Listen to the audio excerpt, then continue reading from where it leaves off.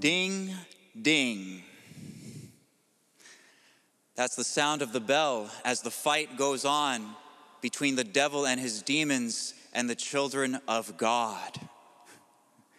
I don't know about you, but whenever I'm reflecting on the temptation of Jesus by the devil in the Gospel of Matthew, I can't help but imagine a boxing match.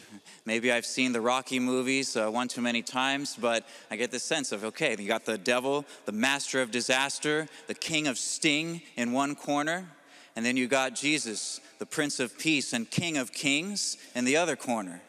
And the devil goes out and he swings, and Jesus dodges and pounds the devil, and he goes down. The devil gets back up, wants round two, right? Comes out swinging again, but he can't touch Jesus. Jesus is dodging here and there, and Jesus hits him with another one, and the devil goes down, right? And then he gets back up, round three's coming, and he's giving him everything he's got, right? Everything he's got, and he can't touch Jesus, just left, right, yeah? He can't touch him. And then one more blow, uppercut, poof, the devil goes down. Match is over. St. Luke says that after the devil had finished his temptations, he left him for a time, right? We know the devil always wants a rematch, right? So that rematch is at Calvary, right? When Jesus is at his weakest there on the cross with all that suffering, right? He attacks in the weakest moment, and there's that temptation. If you are the Son of God, come down from that cross that we might see and believe in you. Well, here it is. Here comes the death blow, right? Jesus, by dying on the cross, destroys death. By rising, he restores our life. And now, baptized in Christ, the devil need not have any power over us. We recognize that, yes, he always wants another rematch, like Apollo Creed. So, yes, the fight goes on with the adopted sons and daughters of God. The clear message of the readings today is that we are to expect temptations. Each and every one of us is going to be tempted every single day of our lives. Right? After passing through the waters of baptism, we need to pass through the fires of temptation. It's coming. We need to rise every morning ready for battle. There was a good stretch of time where I had set for my wake-up alarm, Eye of the Tiger, to wake up ready for battle, right? Right? We want to get pumped up for this, right? And Jesus is going to be our strength in this. And we might ask, well, why? Why does God let us be tempted? Especially if there's this particular sin we just keep falling into. We've been fighting for so long, it feels like inevitable that we're going to fall in. And we might ask why. We might get mad at God. Well, there's a number of good reasons why God allows us to be tempted. One is to give us self-knowledge, to let us know where we stand in this relationship. How deep is our love for God, right? Every temptation is a chance to prove our love for God, right? If we give in right away to the temptation, well, then we realize I must not have very much love for God. If we fight a good amount and still end up falling, okay, well, I have some love for God, but I definitely need to grow a lot more. And if we are fighting and with the help of Christ we triumph, right, then that's a beautiful display of the love of God and the fact that we have renounced the devil. At our baptism, there were those questions. Do you reject Satan? I do. And all his evil works? I do. And all his empty show? I do. Every temptation is a chance to renew that, for the devil to realize, yes, we have definitively renounced him. We don't want to have any part of him. God is giving us everything we need to triumph. Right? Another reason why we are allowed to be tempted is to grow in virtue. Right? With resistance, like in weightlifting, we're able to grow more muscle when there's more resistance that we have to work against. And God wants us to rise to the heights of sanctity. So yes, he's going to let us be tempted. And as we grow in sanctity, as we get holier, we can expect the devil is going to attack us all the more. Right? Because for him it would be an even greater victory if after we have risen some in sanctity, he's able to pull us back down. Right? So let's not expect the temptations to lessen as we are trying to grow in holiness. But one of my favorite reasons God allows temptation is for the devil to be humiliated when he throws everything he's got at us, and by the power of Christ, our cooperation with grace, we nevertheless triumph. Right? Let us expect to triumph with the help of Christ. Let us recognize in the gospel, our Lord triumphed through his human nature. There was the temptation to use his divine power, but he doesn't give in to that. He triumphs over the devil with his human nature. See, part of the reason for the temptation of Jesus, the devil was trying to figure out, is this really God?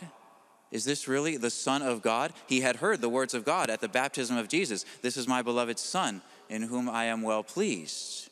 The devil also knows the scriptures. He knew the prophecies of a Messiah to come. And there were prophecies that one whose existence is from of old. So now he's questioning, is this the one? Is this really God? Has he really taken human nature? Right? But Jesus doesn't satisfy that curiosity. He doesn't reveal his divine power. He defeats him with his human nature, a knowledge of the scriptures, and obedience to God's will. And so we can expect to triumph in the same way. We want to set our frame of mind. Giving in is never inevitable. I repeat, giving in is never inevitable. It's a temptation, a lie of the devil for us to think, I always fall. I always end up committing the sin. I'm too weak. It's not possible. I can't do it. Lie of the devil. Right? Giving in is never inevitable. It's one of the things he uses to try to get us mad at God. Oh, you're the one who lets me suffer these temptations. Well, you could just take them away from me. No, we have no right to get mad at God. God, in every single temptation, he offers us everything we need, all the grace we need to triumph. It doesn't matter if we've been suffering from an addiction, and yes, that does weaken our will. It does lessen our culpability. But let us realize it's still possible to triumph. Giving in is never inevitable. We can win with Christ. Now, how does the devil fight? Good to know our enemy. 1, he always tempts us with good things, or at least with a good way of looking at things. And we see for Eve, what was she focusing on? Why did she commit the sin? Oh, well, she saw that the tree was good for food and a delight to the eyes and desirable for gaining wisdom. And we can all too easily fall into this, justifying our sins. We can always think of excuses for our sins. Oh, well, it's good in this way, or it's good for this or that. We need to recognize, if an action is not good in every way, then it is not good at all. If an action is not good in every way, in what we are doing, the object, in why we are doing it, the intention, and in the circumstances surrounding it, if it's not good in all of those ways, then it is evil. A good intention can never transform an evil act into a good one. So we reject all excuses. There was an example of someone who they had committed the sin of fornication, right? Taking the marital act out of marriage. And they thought, oh, wow, I thought it was going to feel dirty. I thought it was going to feel horrible because I know it's a mortal sin. But actually, it felt really good. Well, yes, it makes sense. The devil is going to tempt us with good things, but in the wrong context, not at the right time, not in the right way. Right? He'll present the good so that we will do the evil. If it's not God's will, right, it's going to be evil. It doesn't matter the excuse. Secondly, the devil attacks us when we're at our weakest moment. Right? He looks for our weakest moment and the weakest thing about us and attacks us there. He waited till he noticed Jesus was hungry to tempt him to turn the stone into bread. Now, I always found this interesting when I would read the Gospel of Matthew, that he points this out, that after he fasted for 40 days and 40 nights, and afterwards he was hungry. And I'm thinking, well, duh, right? I'm like, no kidding, right? I'm sure I'd be hungry after fasting 40 days and 40 nights. Do we really need to point this out? But yes, he did, because for people who focus on the divinity of Christ, they might think, the fasting for 40 days, 40 nights, it's going to be a piece of cake for him, and maybe he could go that long and still not be hungry, right? Well, so the fact that he points out he was hungry is it's emphasizing, yes, he truly took on human nature. And so he experienced hunger. There's the revelation of both his divinity and his humanity in this. Moses and Elijah, if we know our scriptures, they had fasted for 40 days and 40 nights. And we are talking about a full fast, no food at all, right? And they made it. But the fathers of the church point out they were hungry during those 40 days and 40 nights, but they endured. Our Lord's divinity is shown that he wasn't hungry until after the 40 days. Right? So that's something of God. Like he wasn't hungry during that time, but after the 40 days, he allows his human nature he allows himself to experience it in all of its weakness. And so, any divine help it leaves human nature to itself. So he is very hungry. And for any of us who might have been tempted to think, well, Jesus experienced temptation, the devil tempted him, but he never experienced it like I do. Right? It was never that strong of an inclination to do what was being suggested as I am. Jesus really doesn't know what I've been through. Wrong, right? When we think of how hungry he must have been, right? After 40 days of not eating, right? He was starving, right? Every inclination of his body was to eat as soon as possible, right? That longing for food, right, was stronger than any inclination we might have, even the inclination of someone who might be addicted to alcohol or drugs or pornography, and that it seems like so insatiable this desire and they can't fight it. Right? Our Lord's inclination to eat was stronger than what we would experience as an addiction. Right? That's how natural it was, that inclination to eat. And because he has his human nature is not fallen, right?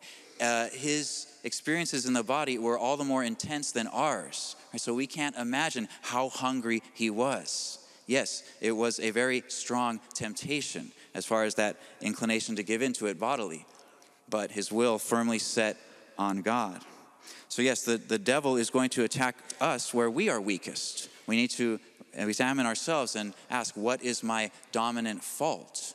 Where am I weakest? That's where he's going to attack me. I need to be ready for it and set my will firmly on obedience to God. Let us look out for each other. When you see someone in a weak moment, say some extra prayers for them, and realizing that the devil's probably going to attack them in that weak moment. Third thing of the devil, same old tricks, right? Same strategy that's there. First, he attacks us on the level of the flesh. And we see for Adam and Eve, right, the three things mentioned, that it was good for food, delight to the eyes, desirable for gaining wisdom. St. John the Evangelist points out these three things as the lust of the flesh, the lust of the eyes, and the pride of life. These are the three strategies the devil always uses. And firstly, he'll go for the flesh, the body. Right? Most souls he's able to take down that way. Our Blessed Mother revealed to St. Jacinta that more souls go to hell for sins of the flesh than for any other sin. Right? So he goes for the flesh first, tempting our Lord to turn the stone into bread, fulfill the needs of his body. When that doesn't work, when we're able to triumph over that, then he goes for pride. Right? And then he says, if you're the Son of God, cast yourself down from here, and God will send his angels. Right? This would be an act of vanity, an act of pride, of empty glory, of kind of showing off. Right? So he'll tempt us. I'm not falling into those sins of impurity or those sins of the flesh, and to start thinking too pridefully of ourselves. And he'll grab a number of souls that way. Then there's, after this, the sin of covetousness, or desiring always more things or more glory, more riches for me. It's a way of distracting us from our call to sanctity. Another call to examination. Which one of these afflicts us the most? Is it the flesh? Right? Is it pride? Is that what I give into the most? Do I maybe tell some lies to appear better in the eyes of others? Do I listen or contribute to gossip so that I'll appear better in the eyes of others, be more accepted by them? Right? What's the sin that I'm giving into? So those are the devil's strategies, his tricks, and next comes the training. We want to train ourselves for the battle, and so we have this great season of Lent where we embrace the remedies. We embrace especially fasting, self-denial, mortification. We need to practice saying no. Practice saying no to ourselves. When it comes to good things, things that aren't necessarily sins, like soda or candy or chocolate or any of these things, we practice saying no so that when the temptations come to things that really are evil, we're able to say no. We have good practice in there. We're able to say it firmly, no. Right? We want to shut the door on the devil as soon as he's trying to get his toe in there. Right? We want to slam it on him at the very start of temptation. You might have given up one or two things for Lent. Well, let us not settle for that, right? As we go through Lent, we're meant to intensify our penance, right? To go for the gold, go for as much as we can. How much can we take? Right? This is the season to really embrace this self-denial. We're supposed to be doing this all year. Right? All year long, we're supposed to be doing acts of penance. Every Friday especially is a day of penance. But having been baptized, just as a whole, we are not supposed to be focusing on self-indulgence like worldly people do, right? Just a comfortable lifestyle, right? We are supposed to be focusing on the cross, self-denial, living that out throughout our whole life, embracing the cross. Lent is just a time where we do this all the more, where we step it up, where we intensify it. So yes, let's not be afraid to add some more penances as we go along. Perhaps that always useful cold shower. Right? We're being tempted to sin of impurity. Well, nice ice cold shower there. Take that, body. Show the body who's boss. And the body's like, okay, forget the temptation. Just get me out of this cold shower. Right? We got to show the body who's boss, by whatever means. Right? St. Paul says, I treat my body hard and make it obey me. Right? We also train ourselves by reading and memorizing Scripture. And our Lord fought using Scripture, right? He answered back with Scripture. So we want to read it and memorize it. I remember reading a book that was suggesting different remedies against temptations to impurity. And one of the things that I hadn't read before I saw that book was memorize Scripture. Especially if there's been pornography, if there have been unclean sights and they're kind of burned into the mind, the images, they get burned in for years. Oh, we want to burn them out by burning in Scripture. Right? Memorize Scripture. We want to drown evil with a sea of good. Drown evil with the sea of God's Word. Right? Psalm 51, a very good penitential psalm. The one David wrote after he had committed the sin with Bathsheba. Right? Memorize that one. Psalm 90 is another good one to memorize. Psalm 23, the Lord is my shepherd, I shall not want. Psalm 27, the Lord is my light and my salvation, whom shall I fear? The Lord is the stronghold of my life, before whom shall I shrink? Though an army encamp against me, my heart would not fear. Though war break out against me, even then would I trust. Right? This is like the spinach for Popeye. We let the Scriptures pump us up, right, every day, get us ready for battle. Right? Matthew 5:8, blessed are the pure of heart, for they shall see God. 1 Corinthians 2nd chapter, verse 9, eye has not seen, ear has not heard, nor has it so much as dawned on man what God has planned for those who love him. Yes, it's worth fighting for. And strategies for fight. Okay, we've done the training. We're practicing self-denial, reading Scripture. Now, how do we fight? First rule for fighting, get out of there, right? Flee, run. Or in the words of Gandalf from Lord of the Rings, fly, you fools. Right? We need to get out of the occasion of sin. Right? Even as strong as our will might be to avoid sin, it's just too easy for us to succumb when we're presented with the fascination of sin. So we do everything we can to run from it. In the words of Mr. Miyagi in the Karate Kid series, right? The best strategy for a fight, no be there. Right? No be there. Right? If you recognize something is regularly an occasion of sin, no be there. Right? Especially with sins to impurity. Right? We don't want to be arguing with it, trying to face it head on. The saints tell us to run away from this, distract ourselves, do something else. Turn the mind away. Now, what if we can't do that? Right? We do our best to avoid the occasions of sin, but what if the occasion of sin is every day there in my work? Right? Maybe someone there at work. Maybe the occasion to sin is there in my home. Right? Maybe not all my family members are on board with sanctity and rejecting sin. Or maybe there's regular temptations there. What do we do then when we can't run? We have to face this. Well, then we call for help, right? Call for God's help. Call on the Holy Spirit. The Holy Spirit, led Jesus into the desert, and to face that temptation of the devil. We want to call on the Holy Spirit. Just those three powerful words. Come, Holy Spirit. We can shoot those out over and over again. Come, Holy Spirit. Come, Holy Spirit. One priest said whenever he recognized the temptations coming, he'd shout out, Jesus, Mary, save me. Right? Jesus, Mary, save me. Right? The two that Satan, he never had any power over. For sure, we want to call on them for their help, their intercession. We want to call on our guardian angel. Right? He will command his angels concerning you, lest you dash your foot against a stone. He does command his angels concerning us. Each and every one of us has that guardian angel, especially meant to help us in times of temptation. Call on him. Pray the St. Michael prayer. Right? And another thing to bring to the fight, remember what we're fighting for. Remember what we're fighting for, namely love. We are fighting for love. We're not just fighting to avoid going to hell. We are fighting for the sake of loving union with God. Perfect loving union with God. That transforming union that we are meant to reach at the heights of sanctity. Right? That mystical marriage of the soul with God. Satan is not just trying to send us to hell. Yes, he'd love that. But he knows that some souls, it's just not going to happen. Well, he'll be content if he can just prolong their time in imperfection. If he can prolong that time before they become a saint, right?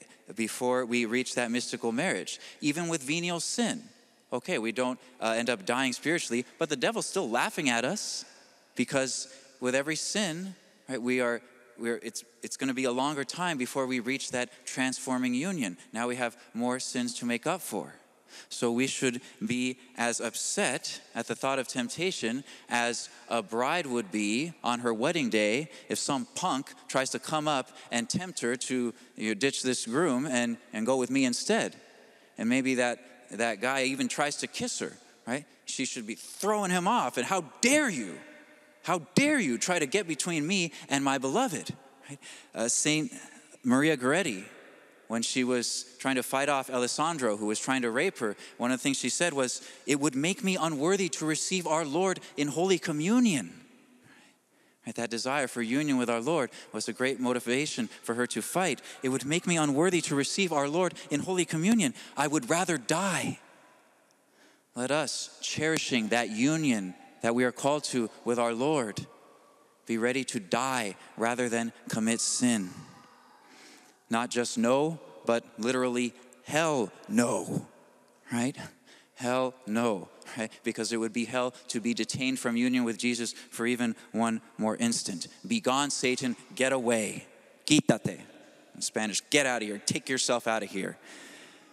If we fall, always get back up. Always get back up. Regular confession, devotion to our Blessed Mother, go to the Eucharist, Holy Communion. Visualize your triumph. Take a moment after Holy Communion to imagine yourself years from now, or by the power of God, perhaps a month or so from now, right?